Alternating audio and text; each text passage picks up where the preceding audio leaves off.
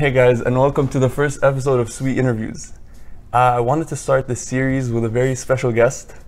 Thanks, The bro, first, and I would say, one of the longest friends I've had in my life. Appreciate you. I wanted to make sure that if there's anyone who gets the honor, it's him. So, besides being one of my closest friends, he's also one of the best people in our major in terms of performance, in terms of experience. And I wanted you guys to hear more about him. So without further ado, welcome. This is my friend Omar Hesham. So welcome. Thank you, bro. So we'll get Appreciate started with the first thing is, I mean, I know a lot about you obviously, but For a lot of sure. people don't. So why don't you get us started with where you were born, raised, the school you went to, and so on. So Sure. the early life basically. Yeah. So I'm from Egypt originally. I was born in Egypt, but I lived all my life in Saudi Arabia. I grew up there, and then I went to an American school for all my life, and I just came to Purdue. I Nice. applied to Purdue. Yeah. So I want to say, like, back in high school, did you have this, feeling or thoughts that you wanted to become a computer engineer? What was the thought process back when you were in high school? What was the thought process that helped you apply to college, or that you used to get to college? For sure. So in high school, like, I was honestly lost. Like, I was Really? lost. Like, I knew I wanted to do something along the lines of like science, Okay. like STEM majors essentially, but I never knew what I wanted to do. But Really? then I had an older brother. He was like 3 years older than me. Okay. He ultimately chose to go to the route of engineering and becoming a mechanical engineer. However, like most of the decisions in terms of like courses that I had to take and stuff were influenced by what he had to take. Okay. So like in terms of family and stuff, they would always tell me like, oh, your brother did this, so might as well like you take it as well and stuff like that. So this is, I would think, is like the essential thing that like shaped up what I wanted to become, or like what I wanted to pursue in college. But I vaguely had an idea, I wanted to be an engineer. I see. But I Okay. did not know like specifically that I wanted to become a computer engineer until like I took one of my courses was Ep computer science, because my brother took it. Okay. And in that course, my teacher, she like, how do I put this? She never like believed in me in a way. Like, she would always like look at my grades and be like, oh yeah, no, this guy is never gonna make it. He's in the wrong class essentially, or whatever. Because like there was only like 6 people in that class. Ooh. And my performances were not that great compared to other people in that class. So she thought I might not have been the best fit for that class. Okay. And it really bugged me off. Like, she did not believe in me whatsoever. So in a way that motivated me, like, as cliche as it sounds, to like provoke her and try my best, yani. And I did really well on the AP exam. Okay. And from then, I actually like in the process, I actually liked the concept of like computer science and coding and stuff. But at that time, like I just thought that the status quo of becoming like an engineer is much cooler than it sounds to CS. become a CS major. I So see. that's why I became a computer engineer. I see. So just in terms of the APs, you mentioned that briefly. When you were doing the APs, do you remember vaguely or vividly why you decided to take the APs that you did, or was it again because of your brother, or did the school play any role in giving you guys any like direction or sense of direction? Like, if you want to go into this major, you should probably do APs, or if you want to go into that major, you should do those. Was there anything of that sort? No, it was honestly like it was a free for all thing. Like, Okay. it was open to whoever wants to take it. And like you said, like, it was mostly like, oh, my brother took this, then like most probably I do have to take this, or something along these lines. So I want to stop for one quick minute, and I want to say, like, he breezed through this point, excuse me, about like proving his teacher wrong, and I think this is one of the many qualities that make this guy special. Because we're gonna get to this at a later point, but he's one of those people who, like, when he faces an issue or a struggle, he's not, the kind of guy to back off and say, you know what, nah, let me try and find some other path. He's gonna say, you know what, whether I enjoy it or not, the fact that I'm in it already, I'm just gonna keep going and I'm gonna finish it. I'm gonna make sure I finish well. So we just covered your high school. Tell me about some of the sports that you were involved in. What was your life like? Because not many people know this, but he's probably one of the very few people in his life who got hurt as much if not more than me, in terms of physical injuries. Like he even came here as a freshman with a cast, but we'll get to that in a minute. So yeah, tell me like some sports or some of the things you were involved in during your high school. So during my high school, like I played a lot of soccer. I was on the team. Nice. Nice. Yeah. Through like graduation and stuff. Yeah, and like essentially, I do a lot of swimming as well. Okay. Sometimes I do running, but like essentially, like the one thing that I've always like wanted to do, even professionally, like as a kid, like if you ask me what would you want to become, like obviously like a football player. So this was the only like sport per se that like I was really invested in, and like I actually put a lot of effort into it. I see. Do you think because of the sport you developed this, I want to say, winner mindset, or like this mindset of not giving up? Because as we know, like sports in general, they develop your, not just your physical abilities, but your just psychological and your mental health as well. Do you think it might have been one of those things, or do you think you were just born with that will and desire to just overcome any obstacles? You know, obviously, like it helps. Like when you, for example, play with people older than you, absolutely, you become better essentially in playing that sport. True. So it's just developing that mindset of, oh, I'm willing to learn from these people, or there's always room for learning.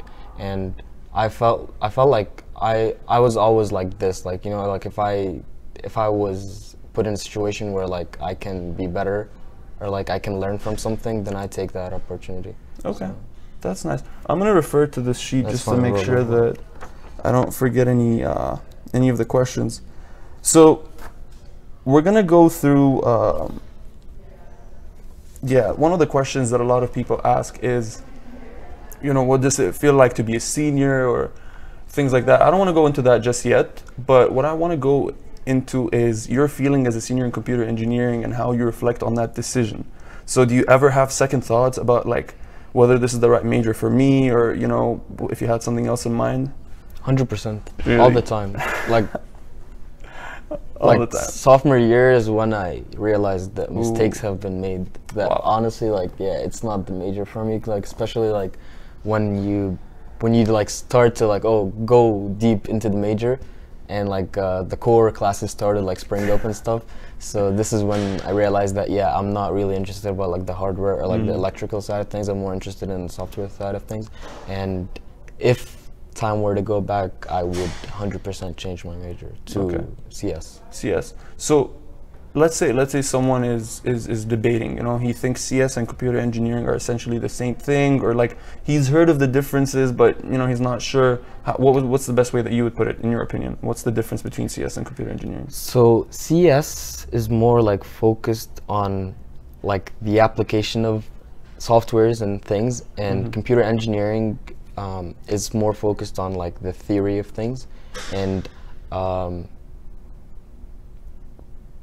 it also focuses on like the hardware aspect of it. I see. But I feel like the CS majors, they learn a lot about how to apply things and like how to relate to the real world, and like just develop an overall like better thought. Like they had like have a well-rounded knowledge of software engineering. So in other words, you think maybe computer engineering, like obviously in both majors you learn a lot of useful information, but you think that the CS maybe has a little bit of a more direct influence as to like the transferable skills into the job market, as opposed to computer engineering. Is that basically what I mean? It honestly depends on the person, right? Like if he wants to also have like a hands-on experience in terms of like electrical and stuff, then probably ECE is where he would want to be. But then again, like CS and like ECE, they're very like intertwined, in like in a sense that both of them, like they're very like they share a lot of similar concepts, and they're overlapping. It's just that, and then you also like find like software, like a software engineer can be both an ECE or like a CS major. Okay. It just really depends on like what's that person's interest. Like for me, honestly, like I realized late that I don't like hardware at all. I see. Zero. So, Nothing. Zero. I realized this, but I was already late, and as you said, like if I started something, I'm gonna finish it. Done. True. That's why like I just took it as a challenge to just go through this major, and when I started applying for like to go through the ECE program, you know, like I thought that ECEs make like, or computer engineers make more money than CS students, but honestly, like it's the all lies. position, Like yeah. an entry level is an entry level. Like you'll get what you get. Like it's gonna be That's a standard thing for like probably any place you end up. I agree. And then this leads me on to the next question. So in terms of someone who's in the CS department, or like who's studying CS versus someone who's studying computer engineering, do you think these people end up, fighting for different jobs, or is it the same job? And then like as a computer engineer, like what was your perspective on that? They do fight for the same jobs. For the same job. They honestly do, and like as I said, it's because like it's overlapping. So like a lot of the skills that like the recruiters or like the companies look for are present in both the ECE people and the CS people. So in terms of like the fighting for jobs, is we do as well, like 100%. Compete for jobs, and that's why like career fairs and stuff, like you'd find CS students standing in the line for ECs and stuff. 100%. So. Now, like there's one perspective that I heard, especially when I first got into the major as well, was that, well, as a computer engineer, you have this flexibility, right? The CS majors, more or less, they go into things like data science or software engineering or other pretty narrow or specific entry-level jobs. But as a computer engineer, you have a little bit of a broader spectrum. But do you think this spectrum pretty much closes down if you're not interested in the hardware side? So would you say, like, if you're not interested in the hardware side, you're pretty much at a disadvantage if you're a computer engineer? I would say so, right? Because like, if you do CS, then you're more, like you said, restricted to like a broad spectrum. But then ECE, like you have a lot of options. Like there's like a lot of career prospects that you can do telecommunications, signal processing, a lot of stuff. But like computer security, all that stuff. But like then if you're not really like interested in hardware, then like you're restricting yourself to like. So in terms of you as a person, obviously with the major in mind, if you think back to your career or the job search process over the course of 3 years, now we're both seniors, but from your freshman year until now, what would you say some of the common challenges were that you just kept coming across every single time you applied? So like the first challenge is building my resume, man. Like I came as a this is an important one. Yeah, this is an important one. Yeah. You're just a senior in high school. You barely know what uni you're gonna apply to, let alone that like you have to apply and pick for a major and stuff. So like you don't even know how to build a resume. You don't know what should go on there, what shouldn't go on there. So like I remember like the first career fair I went to in high school and in college, freshman year, and bro, I had nothing on my resume, like nothing that would make me stand out or whatever. Like I struggled to like list experiences to put on my resume and stuff. And when you talk to the resume, you feel like, why is this guy talking? You mean talking to the recruiter? Talk to the recruiter. He goes like, why is this guy talking to me? Like he doesn't have any experiences and stuff. And like, I really I'm taking the initiative to come and talk to you. I really do want to work, and I really do like want to have experience. But how can I have experience without having experience? True. Yeah, that's the dilemma here. Yeah. Yeah. So like, any company or any place that you would want to work for, like they would require you to have prior experiences. Okay. But coming to college, you barely have experiences in internships or like research experience or whatever. Like, wow. So how am I meant to have experience or have a strong resume if I'm just a freshman that doesn't have like? So you'd say resume, not having experience. What about the visa status? Because both of us were international students. We're here on the F1 visa, as probably half Purdue students are international students as well. So do you think that had an impact on your search process as well? Yeah, 100%. Like obviously, like you're competing with a lot of people, a lot of different categories, 100%. And for us as internationals, like it's much more of a challenge for the company itself to like pick us, because they would have like to sponsor us and pay for like sponsoring us essentially. True. And it really like poses a challenge, because you might be as qualified as other people, but then you're still at a disadvantage because like you're not from this country, and like if you do qualify, and then there's another person that does qualify, obviously they pick him. Yeah. It'd be like pretty much if you're on the same standard, because there's like this cost that they have to put in. So for the people who don't know, as an international student, you're here on an F1 visa, and that allows you to pretty much study in the university you're in, and then like if you want, you can get an on-campus job. But if you want to work for a different company, there's this sponsorship or the company has to sponsor you and pay for you. Like if you want to work full time after you graduate, the company has to sponsor and pay for you to change your visa to go from like an F1, which is a study visa, to a work visa. And the costs of the sponsorship can actually get really, really expensive, and that's what discourages a lot of people, which goes back to his point. So if you have two almost equally qualified people, one's international and one's domestic, because they're really qualified, if there's almost nothing that differentiates one over the other, they're going to go for the cheaper option. Because I think the work visa costs like thousands, if not tens of thousands of dollars. And you know, for a lot of people, that's like an annual salary. You can hire an extra person instead of, you know, sponsoring an international student. So do you think the overall the mentality of like focusing only on the GPA versus, you know, getting research or focusing on an internship? So as a freshman or even sophomore, did you feel that, you know, lack of clarity as to what you should focus on in order to get a job?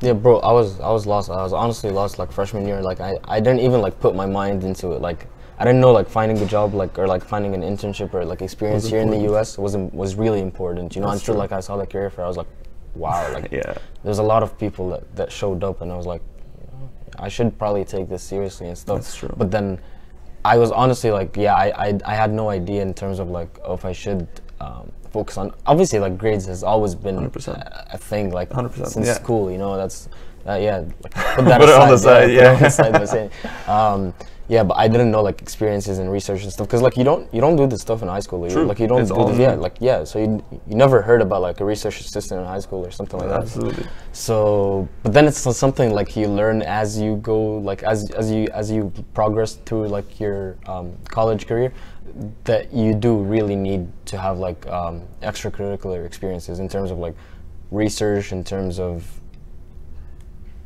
being involved in organizations, or like just being actively involved. Like you have to do something, like 100%. But yeah, I would. It's a max. Like it's a mix of everything. True. It's not like I would just focus only on grades. No, grades do play a role, but like honestly, not that great of a deal. You know, like not enough of a role. You can neglect the other stuff, basically. Yeah, exactly. So it's a mix of things. I see. Let me see. Tell me. So, okay, for those who don't know, as I might have mentioned this at the beginning of the interview, but Omar got an internship at Qualcomm at this past summer. And, you know, for all of us as friends, and most of our group is an international students group, we were all really happy for him. But there was one common question, which is, you know, what were some of the things that helped you stand out or helped this be the successful attempt at getting a job? So if you can just run me through the things that you did right, as opposed to how you used to do them before, and how this time it worked out for Qualcomm. Okay, so like the first thing, like as I said before, like you have to really set like your mind into something to get it. So like freshman year, I wasn't really like bothered enough to like put in 100% to getting the job and stuff. But like after I realized, oh, this is important and stuff. So one thing that you really need to do is research the company, know what it does, know what its value. That's important. Know their latest trends, their news, what are they up to, and that revolves also around you and how you can contribute to the company. Because like 95% of the students that walk up to a recruiter from a company and start telling them, oh, this is my experience, this is my skills, what positions or like what job do you think is gonna suit me in your company? True, bro. It's a two-way thing. Absolutely. Like they're like they want you to like show up and tell them, oh, I know you have a problem in this area, and I can help contribute this problem by having this certain skill, because like I'm skilled in this area, and I can help you in this area or whatever. Like So I always like try to like resonate to the company and relate back to how can you help, how can you add, what value can you add to the company. I see. Yeah. So basically taking initiative. A lot of people, as you said, they just walk up and they expect the recruiter to just, you know, look at you and think you're a brilliant student, but that almost never happens. You know, like I only know of one person who like where that happened, where like he didn't necessarily sell himself, but his resume sold itself for him. But like we're talking about an exception here. Like he's the only one in our major that we know. So in other cases, in normal cases, in you know, we can say the average cases, you're suggesting that the applicant go and take the initiative, right? Right. And so, you know, going back to you mentioned the career fair and that a lot of people attend. Do you think there's, you know, did you see a huge benefit of attending these really big career fairs, or what about applying online? What do you think of that? Because, yeah, you go to the career fair, you talk to the recruiter, and then he tells you go and apply online, and you apply online, and you just feel like you're just submitting a resume into like a big space. Right. So what has been your experience, or what's So like the first 2 years, like anywhere I went, like they told me apply online. They just like waited for me to finish whatever I was pitching, and then they told me, I would go apply online.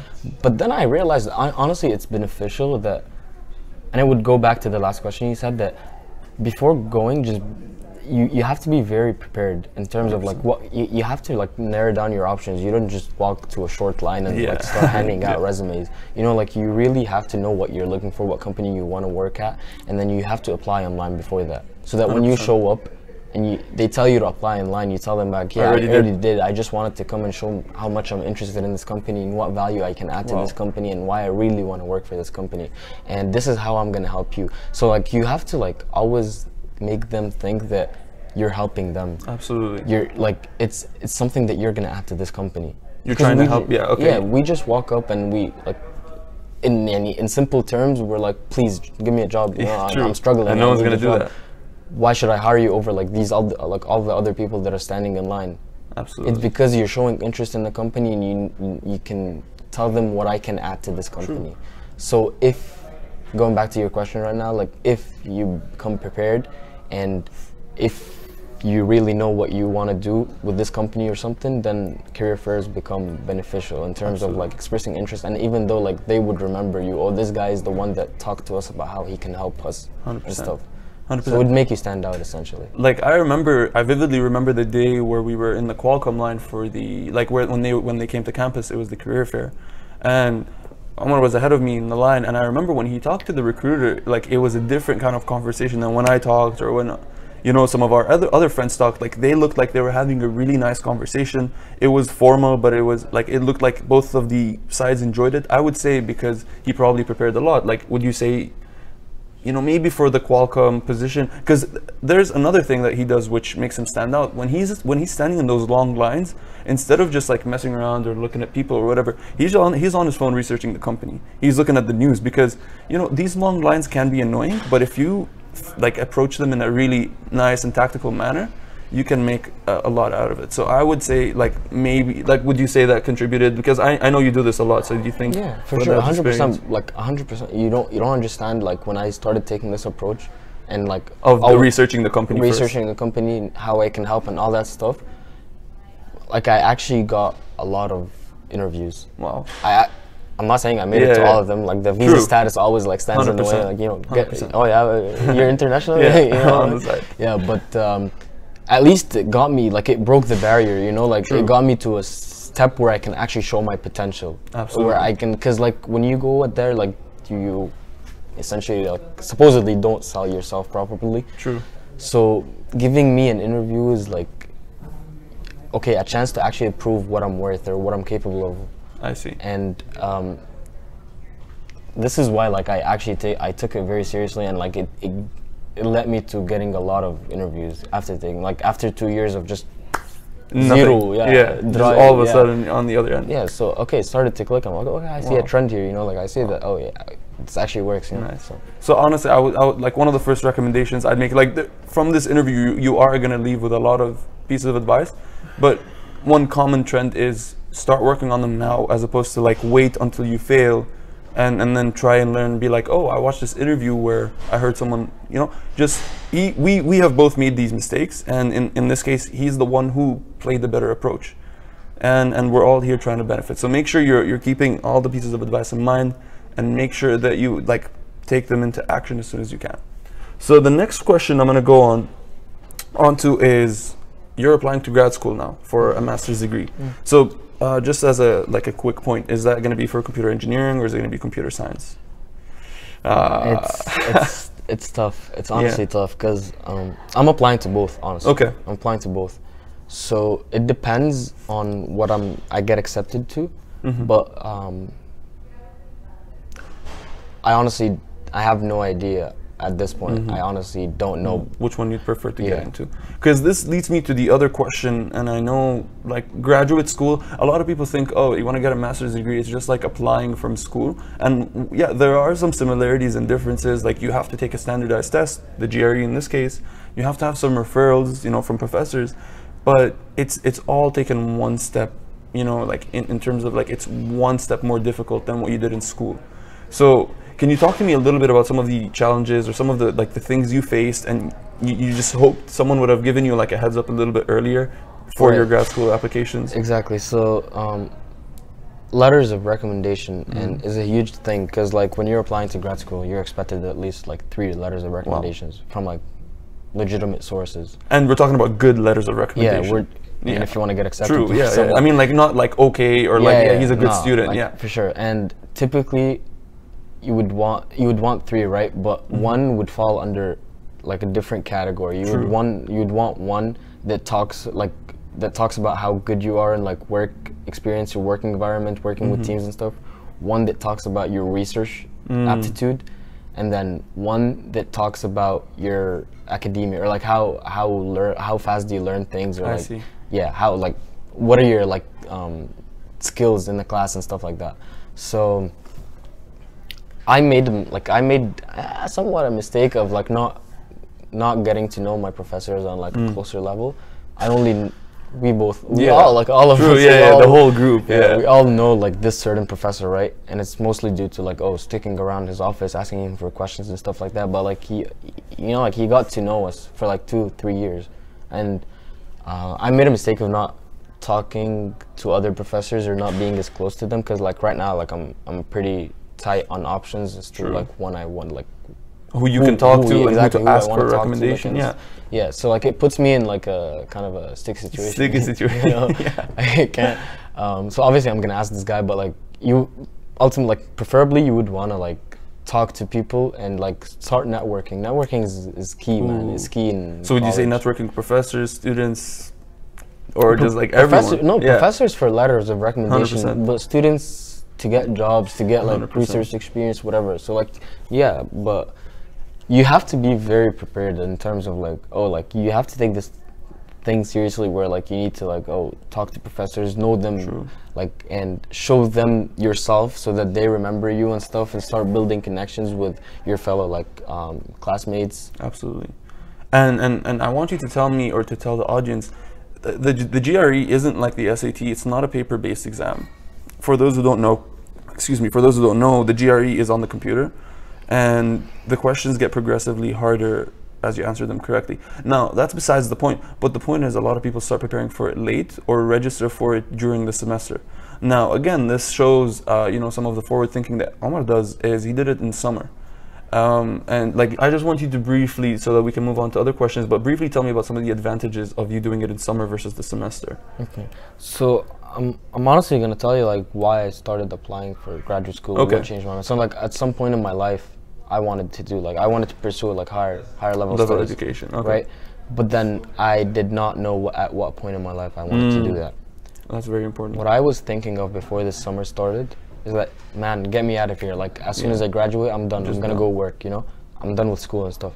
Then like when I did the internship, I realized that like any engineer or any person I talked to over there, they had a higher, like they had pursued like their masters or like PhD or whatever it was before coming to industry and start working. It was a trend. Like anyone I talked to, legit, like he would tell me, I did my masters from India and then I came here, or I did my masters in the US and then I started working. Right? So then I thought about it to myself. I'm like, why? Like, why would they do it? And then it clicked, because if I'm already like in this like education mentality and study mode per se, why do I have to take a break from that and then come back to it later? Like honestly, if I just continue like 2 years, my like the concept, the knowledge is still fresh, everything. Because like what I learned is that like what you study and what like you do in work are completely 2 different things. Like you barely apply what you study in like what you do, So like since I'm already like good with the theory and stuff like that, might as well just continue until like while the ideas are and knowledge is still fresh in my head, and then go straight to industry, as opposed to like taking a break, working for like 2 years, and it gets so hard. Like honestly, the money's gonna get in the way. Like, oh, you're earning, like you have a steady income, you have a steady life. Why would you want to go back and and you have to like stop everything, go back to school, and then look back for jobs, and there's nothing guaranteed, exactly. right? So this is why like I decided over the summer that I want to do masters after I graduate from school, and since I decided over the summer, I'm like, okay, I'm just working right now like from 8 to 5 or whatever it is. What about like the rest of my time? You know, like I can easily fit it in. I can study for like a month, and then take the exam. Wow. Like yeah. Before like and the thing is like, because I have like a pretty crowded semester right now, so like I wanted to get it out of the way before like the semester starts and like work starts cramming up. True. So this is what I did. Like I honestly like I decided that I want to do masters. What's the first step? Take the GRE. You study for the GRE for a month or however long you feel comfortable, and you take it, and it's done. It's out of the way. Like now, all I have to do is like get the letters of recommendations and statement of purpose, and apply. Nice. So like just a few points that, you know, because it's so natural to him, he just breezes over it. But one thing that I really liked is he scanned his surroundings. When he was at Qualcomm, he wasn't just trying to get the job done. He was like, okay, let me learn about the people who are here full time, the people who are maybe in advanced positions, and let me see, you know, how they got there. So that was one of the first things. Make sure like you're never comfortable where you are. You're always aiming up. The second thing is the time management is just unbelievable. You know, before the semester even starts, he's like, I know it's going to be busy. I know, you know, this time is going to be crowded. You know, this time I'm going to have the midterms. You just need to develop the skill of managing your time and understanding your schedule. And then the third thing is planning ahead of time. Because when you just wait for the moment to happen, you're always going to be behind. You're always going to forget something, and even if you don't forget anything, your submission and the quality of your work is just not going to be up to par, right? So when he said, okay, I'm going to take some, I want to do masters, and obviously the applications aren't even due yet. So when he did it in May or June, whenever that was, when he did the GRE back then, that was way ahead of when he was supposed to do it. But because he did it back then, now he can focus on the other stuff, including the workload that he has now. So these are just some of the things that, you know, I would say like you would want to like learn or watch other people around you do, you know, these skills that you want to pick up and then try to implement them yourself. So I'm going to move on a little bit now onto your TA experience. So you're a TA for 2 classes now. And what I like, if you were to give someone a piece of advice on how to become a TA, by TA I mean teaching assistant. So at least at Purdue, what is the standard for becoming a teacher's assistant or a teaching assistant? So ideally you'd want to have like an A in the course or whatever, like when you take it, so that like you're qualified enough to TA this course. So A is the only, like, because like A is the only metric that they can see that, oh, this guy understands the contents of the course and stuff, so that he probably can help like other students who are taking it right now and stuff. And would you say for the teaching assistant positions, knowing the professor well also helps, or maybe but to a lesser extent? Like, what would you say is more important in this case, the grade or the relationship? I'd have to say it's the grade. Yeah. Okay. Yeah. So if you're really good at the subject, but if you don't know the professor at all, do you think it stands in the way of, if you don't show up to classes, but you're really good at the course, and then you end up acing the class, and then the professor's looking at the grades at the end of the semester, he's like, oh, this guy's doing really well, but I don't know him. Do you think that ever stands in the way? Or? I mean, because there are a lot of people who do that. Like maybe they took the course in advance or whatever. Yeah, like.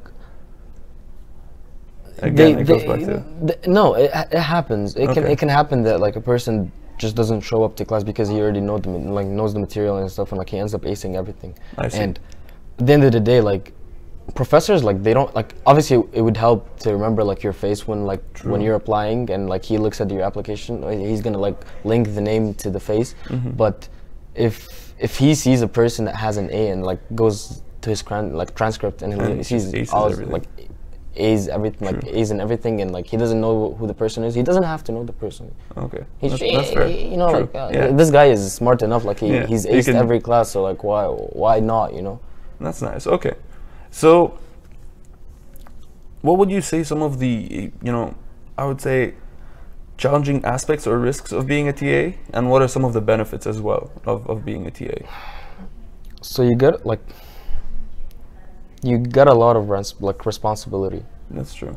Because when a student comes and asks you for a clarification of a concept and stuff, you have to like be certain that what you're giving him is correct, or That's what is true. like it's the actual thing, not an opinion that you're giving. Yeah. Oh, I think it's this and I think it's that, and you really have to like devote time out of your day to help like these people, because if you're passionate enough about teaching them or actually making sure that they understand, then you have to like spend some time with them to make sure that they understand the concept.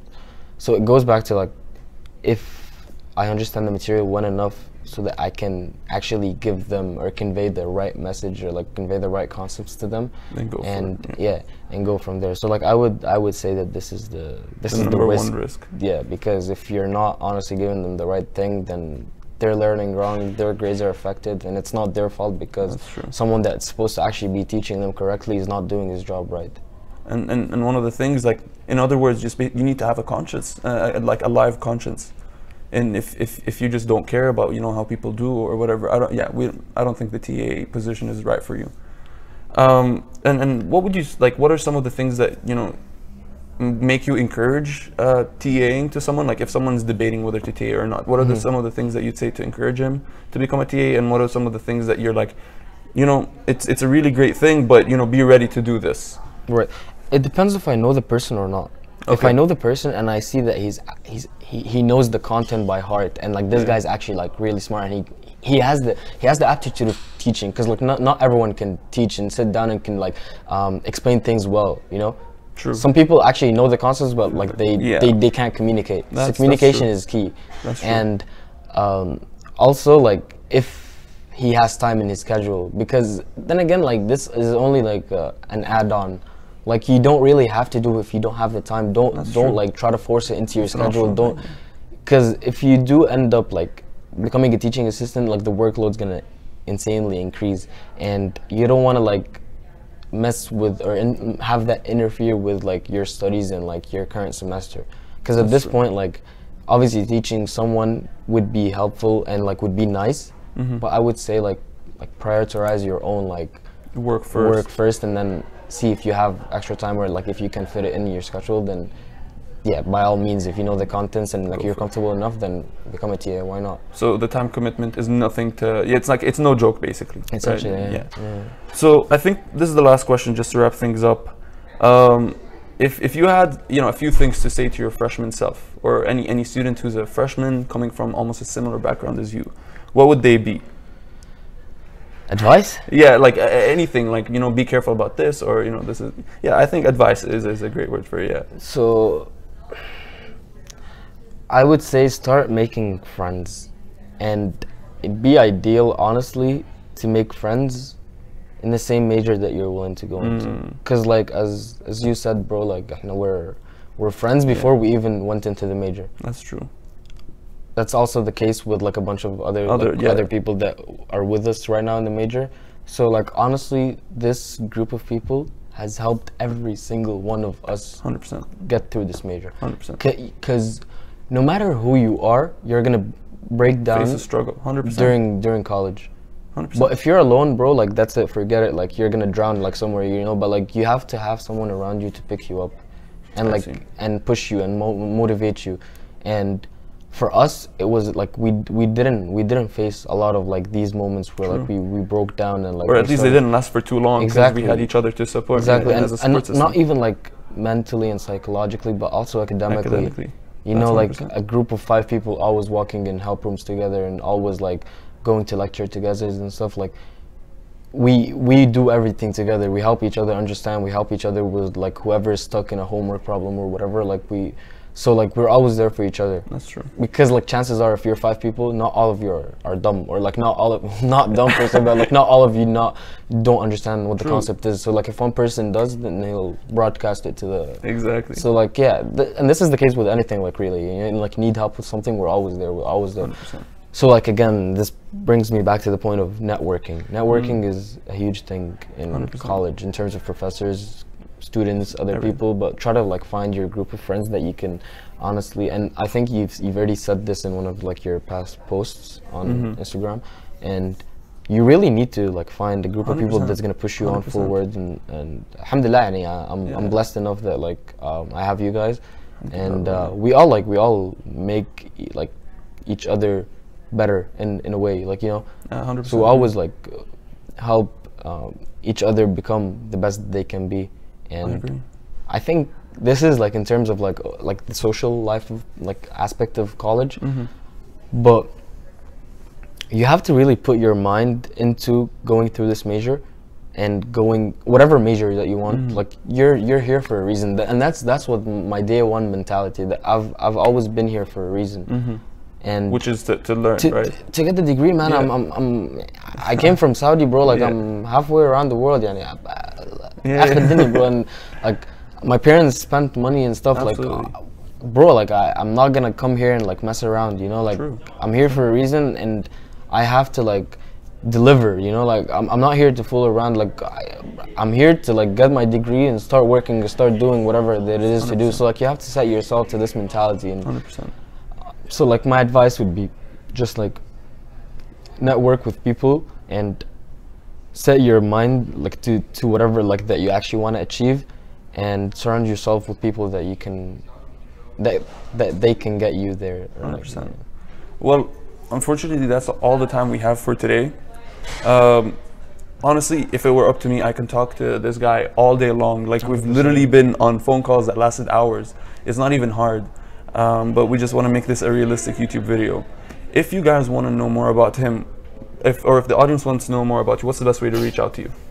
I mean, you can put my whatever like social media or like email or whatever like in the bio, or like in the description link, and I don't do YouTube, so that's fine. No, it works both ways. Yeah, whatever. Like and even like if someone wants to text me, you can give my number as well. But like don't. Yeah, I'm not gonna put your number in public. But basically, guys, if you have any questions, because like Omar is an incredible guy. You can ask anything about like sports. You can ask anything about academics, finding a job, you know, mentally staying focused throughout the semester. Anything, you know, even like preparing for exams. He's one of the best exam or test takers that I've ever come across. Like even if it's a subject, you know, he doesn't fully understand or whatever, he finds a way to make it happen where he does well. So if you ever have questions about that, anything that we discussed today, or even if you want to see more of him or another interview of him, please either reach out to him or to me.